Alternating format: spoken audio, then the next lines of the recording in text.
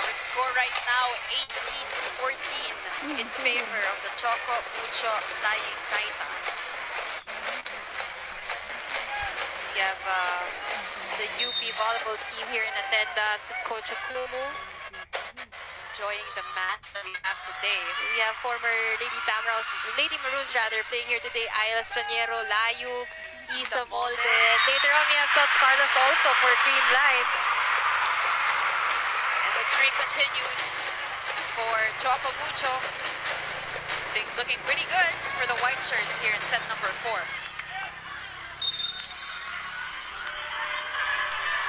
Look at that block. Halid again by the wall of the Flying Titans. That's what we do not want to see, however. 3-point for Cignal. Alam mo, pag magkatabi si Kat Tolentino at saka si Bea Del sa harap, masasabi mo towers eh, no? But even with Dina Wong in front, along with Duque Agunsanya, they are just as equally focused in that blocking department as Kat and Bea are. Duque has been a welcome addition to this Choco Mucho. Free ball. Unfortunately, that is outside for Dina Wong. Sobra yung tulak ni Dina doon. This is still a close match for both teams. Although Choco Mucho now is just 6 points away from clinching game 1 of their best-of-3 series battle for bronze. That will be a point for the Cignal HD Spikers. As Coach O, this time it's his turn to call a timeout. Okay, convert lang tayo. Walang problema yun, Dina. Discard minutes, walang problema yun. Okay, so nasa atin ang bola. Okay, nasa atin ang bola. Good receive tayo. Duki, huwag ka dito manggaling. Dito kayo, Dina. Dina, dito kayo. Okay, para gumanito tayo dito. Tama? Okay. Now, pitang. Pides, puperang tayo.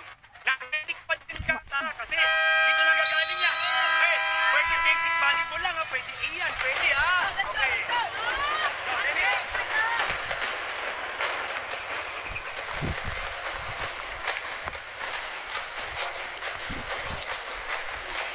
Lead for the Choco Mucho Flying Titans here in set number 4.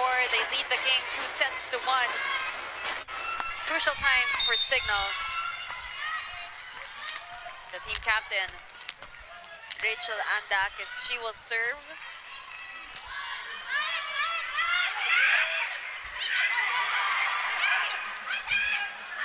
Molina.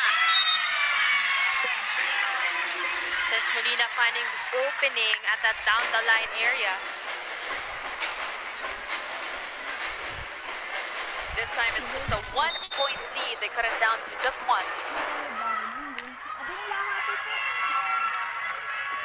If you're Cignal, you want to put out all the stops today. Best chance to drop. Kayuna 1-2 play. Nandoon si Tolentino.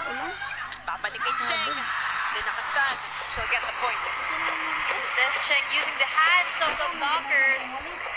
The reaction after, she's just feeling it. I mean, they're just 5 points away from taking this game.